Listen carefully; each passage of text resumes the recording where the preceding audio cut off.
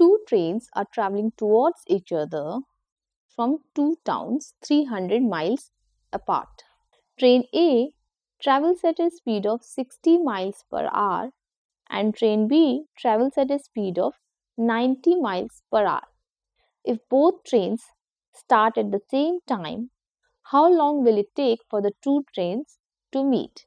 Consider this is the distance between the two trains, that is, they are 300 miles apart.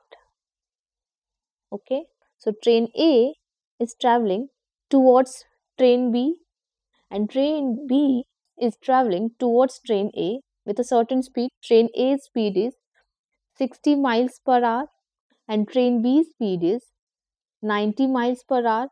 So, how much time will it take for them to meet at a certain point? Now, consider this a real life example. Consider there are two friends standing at a certain distance.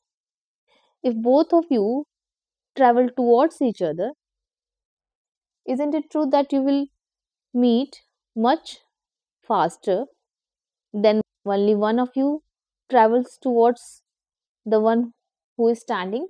Why it is? Because when one is stationary and another one is moving, only one is working towards other. But when both are working towards each other, both are traveling towards each other, that means they are reducing the time. This also means that they are adding their speed. If A speed is A miles per hour and B speed is B miles per hour, and when they are traveling towards each other, there is called a relative speed.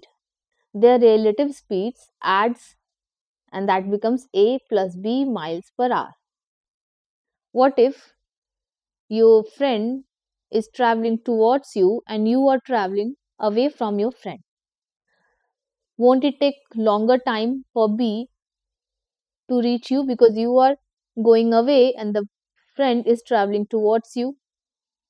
So, when this happens, the relative speed gets subtracted because you are traveling with some speed A miles per hour and B is traveling with some speed B miles per hour. So, the relative speed will be less because you are also traveling away and this friend is coming towards you. It will take much longer time. So, relative speed will be A minus B, and this speed will determine the time taken. Time taken to reach a certain point is distance upon speed. So, this speed will not be the normal speed but the relative speed, depending on whether they are walking towards each other or away from each other. Now, these two trains are traveling towards each other. That means their relative speed will be adding because it will take much less time because if both are traveling towards each other, so relative speed will be 60 plus 90 miles per hour. So, it will be 150 miles per hour. Now, distance given is 300 miles.